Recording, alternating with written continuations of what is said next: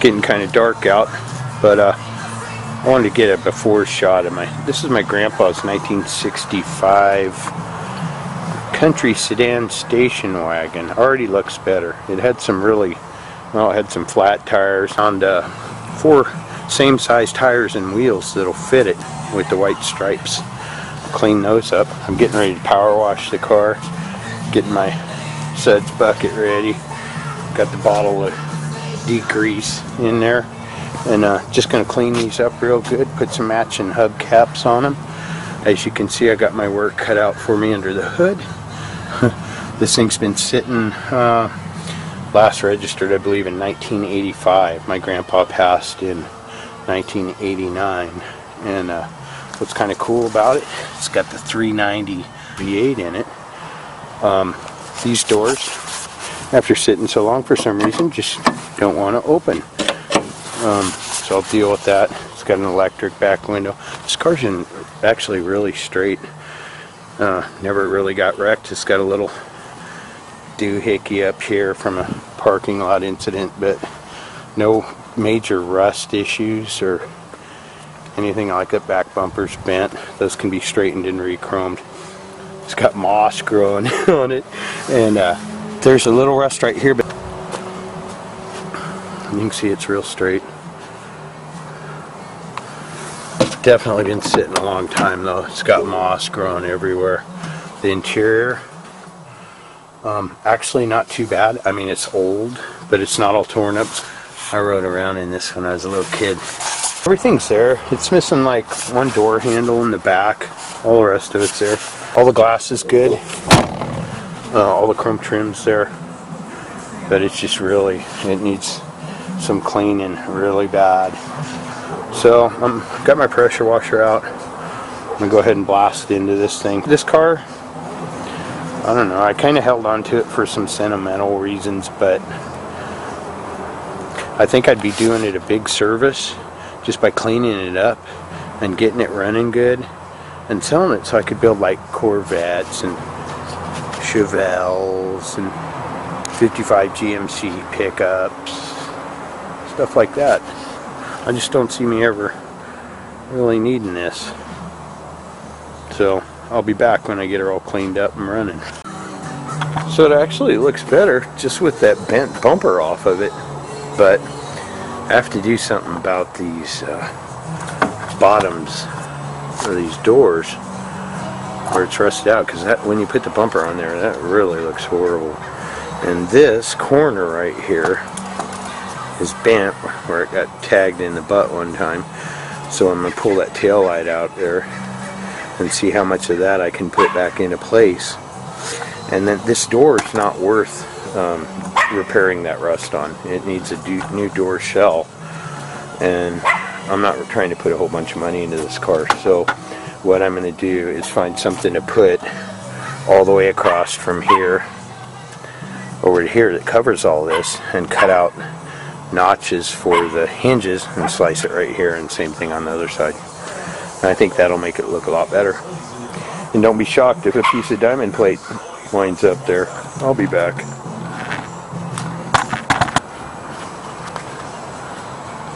It's Rick.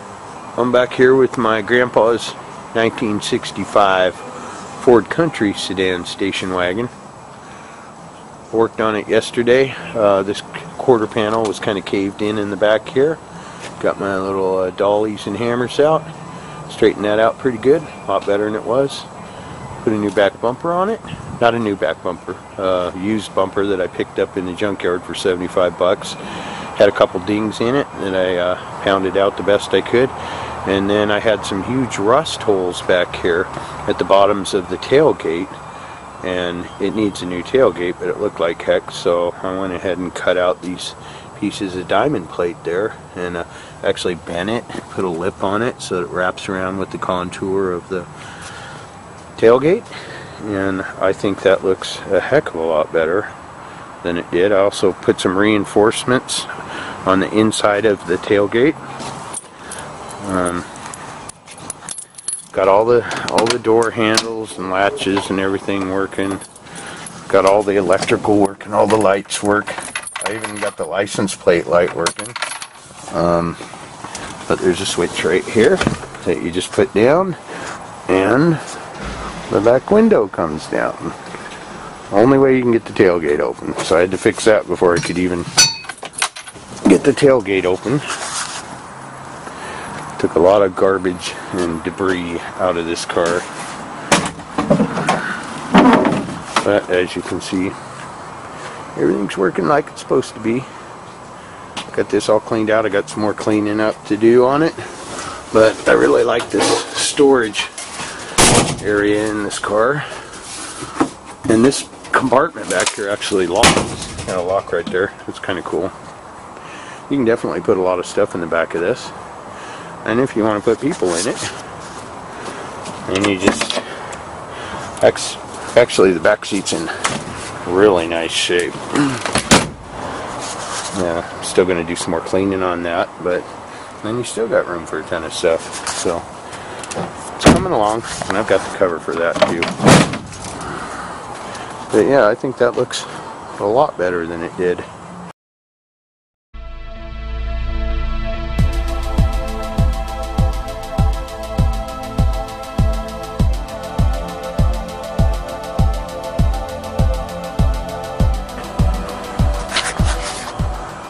The back end just looked horrible on this car.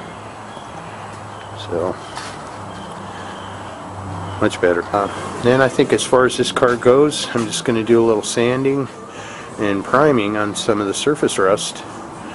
And then it's time to say bye-bye to Grandpa's wagon. A lot of these cars got taken apart, bought and stripped down because people wanted those Z-Code 390s.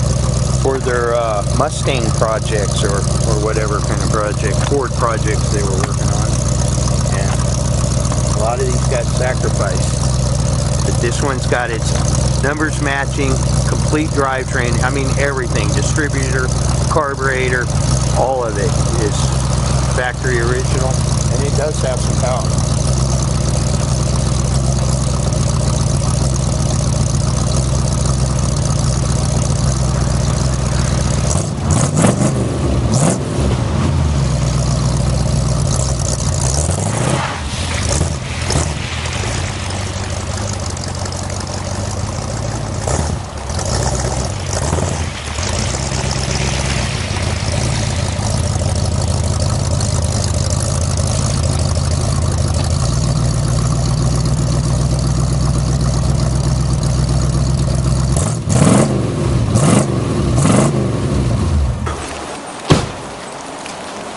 So as you can see, it runs real sweet. Doesn't have any smoking issues. Things have got tons of cargo room. So the back seat flips down, and back here you've got another compartment that's got tons of storage in it. Got the spare and everything all there.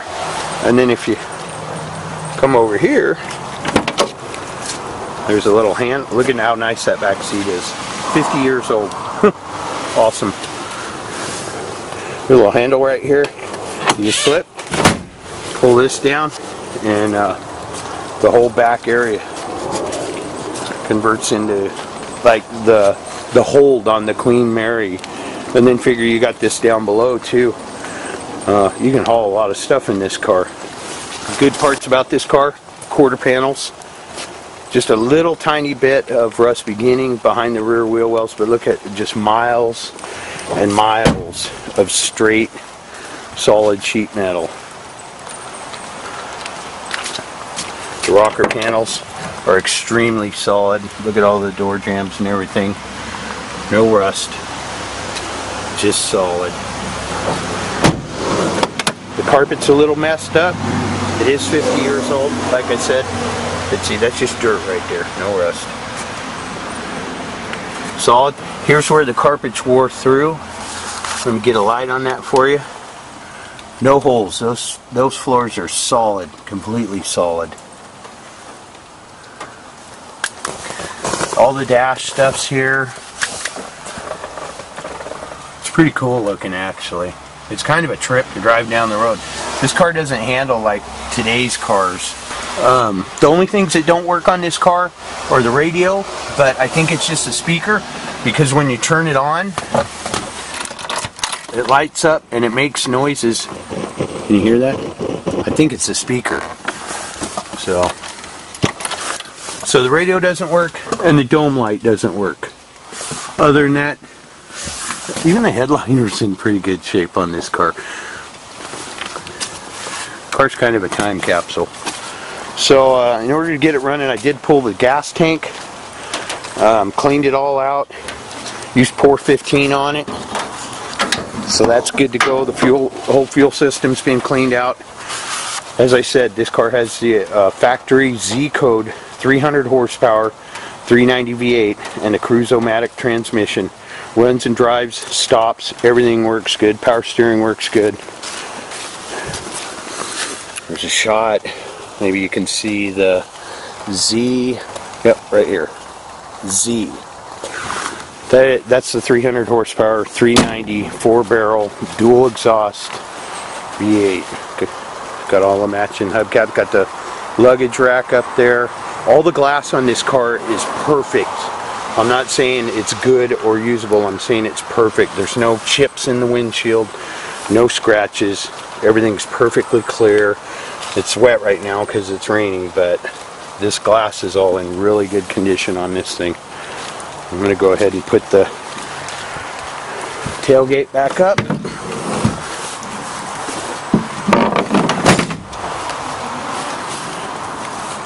Put the seat back up. When I'm putting the seat up, all you do is lift up this little guy right here. Locks into place. Very nice.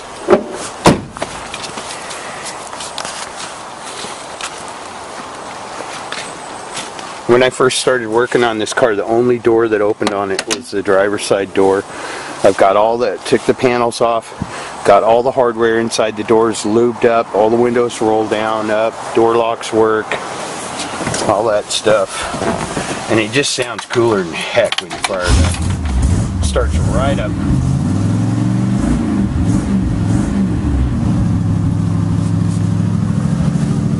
Shot at that rear window in action. It's kind of slow, but it's old. You know, things get slower when they get old, but it do work. So just imagine loading about 50 of your friends up in this thing and hitting the highway. In fact, let's hit the highway.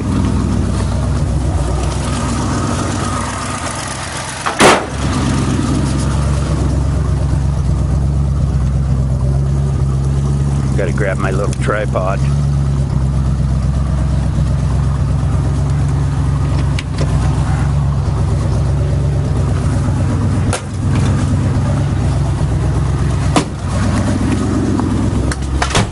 Protest.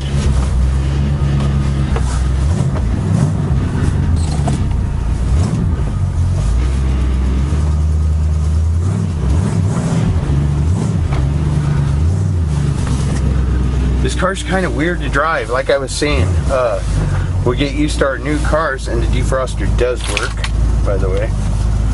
We get used to our new cars with all their fancy suspensions and anti-lock brakes and all that.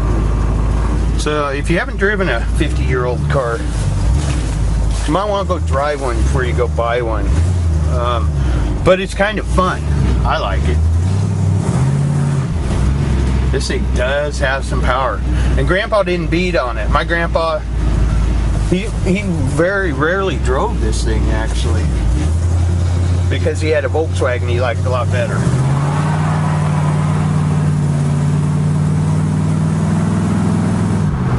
Yeah, it does go. But we're not going to go too far.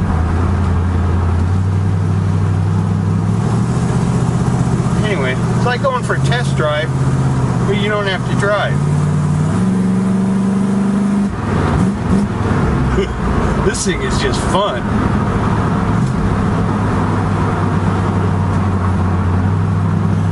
You do want to make sure you have plenty of room to turn around, because it's a big one. And I've got a temporary permit on it, so it's legal to drive if somebody wants to come drive. And if you live far away, I wouldn't worry about it. Fly and drive home, totally, trust me. This car's in great shape. Probably needs the carburetor rebuilt, I would think, after sitting as long as it did. But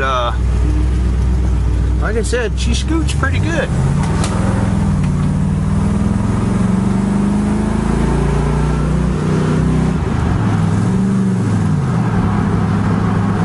That was my fault. I started out in low gear there.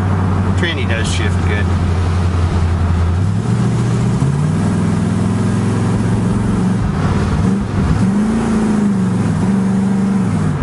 See? Nice kick down. You almost feel like you're doing something wrong driving this thing. It's pretty cool. It would be quieter if someone were to run a factory exhaust on it. I've got new mufflers on it. I also put brand new air shocks on the back because no one likes a sagging wagon. A sagging wagon is not cool. So what I do is I put air shocks on there so I could just jack it up a little bit past level. So it looks like it's proud to be here, because it is, trust me. Yeah, I'd get in trouble if I kept this. Anyway, so that's Grandpa's 65 Ford Galaxy wagon.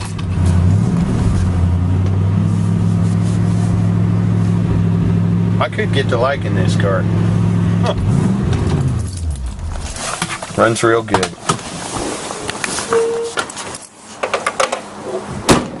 So that's basically the most accurate description you're going to get of a vehicle. This thing is just, it's never been in a serious accident. Not that I know of. And I've been associated with this guy. I rode in, there used to be jump seats in the back. I'm going to call my brother and see if he's got them in an attic or something. But I rode in the jump seats on this car on a ferry going to Victoria, BC. And I've got some funny stories about this car too.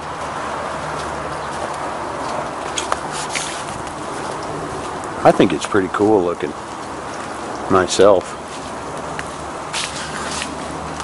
I'm just not a wagon guy. But the thing is, like I said, most of these got smashed. You know, 70s, 80s, even the 90s, people were saying, oh, big old wagon, it weighs 5,000 pounds. It's not a muscle car. Let's smash it and get a bunch of money. And although they made a whole ton of these things, there just aren't very many left. And this one has the added bonus of that 300 horsepower Z-code 390 V8 and the Cruise-O-Matic and the heavy duty rear end. So another thing that happened to a lot of these wagons is people bought them for the drivetrain and stuffed them under Mustangs because they had an instant S-code 390 Mustang when they did that with all the date correct parts on it. I would hate to see that happen to this wagon. I'd like to see it go to somebody who needs a wagon to haul people around or their stuff around and want something that's cool and different. There's your canvas.